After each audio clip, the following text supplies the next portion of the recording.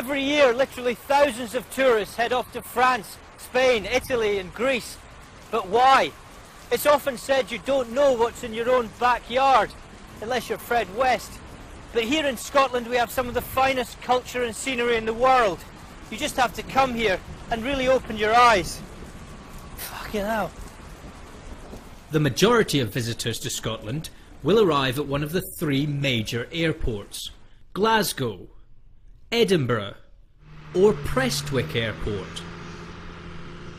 Whichever airport you arrive at, you can be safe in the knowledge that Scotland has some of the most advanced anti-terror laws in Europe. We'll set about you. Edinburgh. The very best way to explore Edinburgh is by foot. As you casually wander the winding, cobbled streets, you may start to hear what sounds like someone fucking a cat. Relax. This is none other than the sound of Scotland's famous bagpipes. They may lack the craftsmanship of the violin, the finesse of the piano, or the sound of a musical instrument. But there's no doubt that no matter where you are in the world, when you hear that first note, it really does send a shiver down your spine.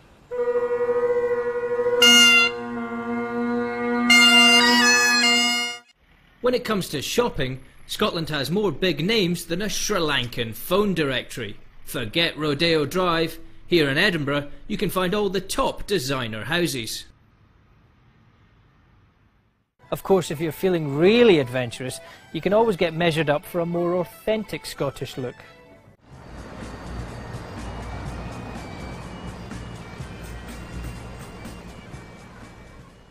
Glasgow. You wouldn't think Glasgow was one of the top 10 holiday destinations in Europe. And you'd be right, but scratch beneath the surface and you'll find Glasgow has much of the same things you'll find abroad. Glasgow was recently voted Britain's friendliest city, and it's not difficult to see why. Step into any bar here in the lively East End and people will immediately want to know where you're from. But of course Glasgow and Edinburgh aren't the only two cities in Scotland. This is Dundee! Food and drink. Scottish food is quite literally to die for. Think of breakfast and you probably don't immediately think to have a giant scab or some chopped arsehole. But here in Scotland we actually have some of the most inventive dishes in the world. They say traditional cooking comes from the heart, but here in Scotland it comes from the liver, lungs and eyelids as well, all wrapped up in a sheep's stomach and boiled to perfection to create our national dish of haggis. It may sound disgusting, but just wait till you try it.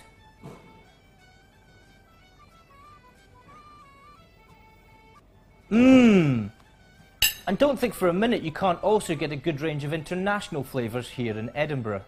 Spanish, Greek and Italian chip shops are to be found all over the city, all offering that unique taste of the Mediterranean. That's right, salt. Recreation. Of course, after all that excitement, you might just want to sit back in a pub, relax, grab yourself a pint and acquaint yourself with one of the locals. Hello, how are you? Where do you come from? Why, I'm from America.